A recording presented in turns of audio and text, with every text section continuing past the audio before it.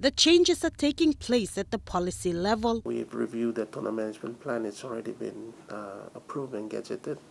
Then the Fisheries Management Act is the review of the Fisheries Management Act. We're currently working on the last bit of it, which is the fisheries regulations. And within the organization as well. Like in terms of surveillance, monitoring and control is a bigger issue for us. So we've reinforced that. And then in terms of the management also, we've realigned the top management. Along with these changes, there is currently a review of the fisheries industry that is being conducted. This will eventually contribute towards PNG's efforts in aligning the industry with the Roadmap for Sustainable Pacific Fisheries.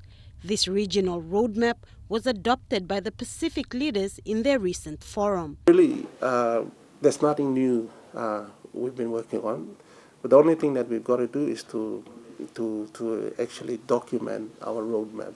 Sarah Aupong, National EMTV News.